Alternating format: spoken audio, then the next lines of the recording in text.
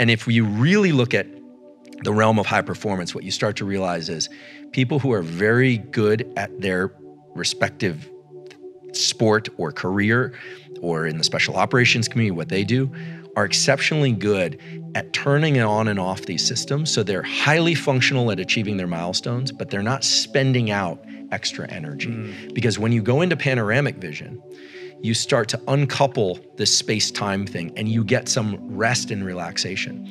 The way to think about this is, so we go back to duration, path, and outcome. That's the most stringent high focus regime for the brain.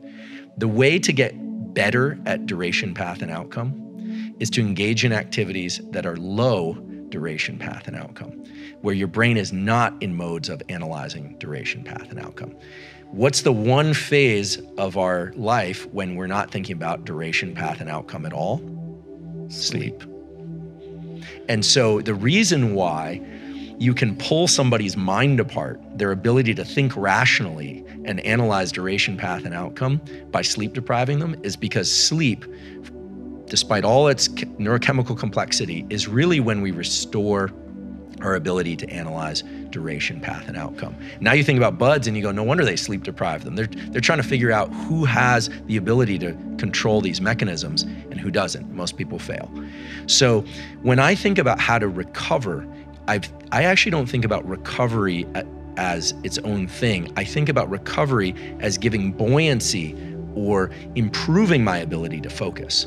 So sleep is a turning off of these brain circuits that are thinking about what's happening next. So some people experience challenges in falling asleep. They need to learn how to turn off thinking. And there's actually a way to do this. We're doing a study on this now. It relates to hypnosis that would be fun to talk about. And we can, if you like. Yeah. The other thing is that just merely going into panoramic vision, say between a meeting, instead of looking at your phone, more focal vision. You're working hard on your book. Maybe you walk to the kitchen, just 2 seconds of what I call deliberate decompression, where you just kind of let your mind go broader, will allow you to reset your focus much more intensely when you return to that book, as opposed to if you had looked at your phone or engaged even in some other kind of deep duration, path, outcome type function of the brain.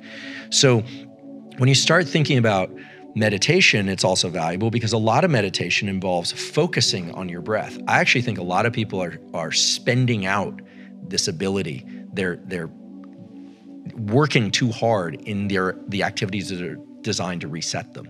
So the two ways to reset yourself in wakefulness. Being just very adamant about my meditation practice. That's right. Because it's a letting go. It's not we're so programmed to like force ourselves to do things or to like dive in with intentionality, but so much of this is more elusive than that.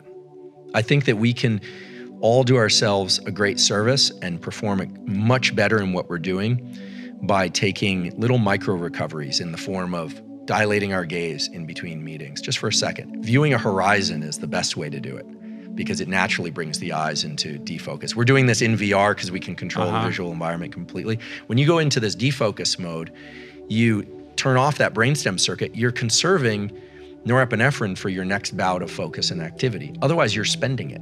And the brain doesn't care how you spend it. Doesn't care if it's on Instagram, doesn't care if it's watching the news. But learning how to defocus and then refocus very quickly can get you through a race that you wouldn't otherwise have been able to get through. It saves you energy and it builds energy.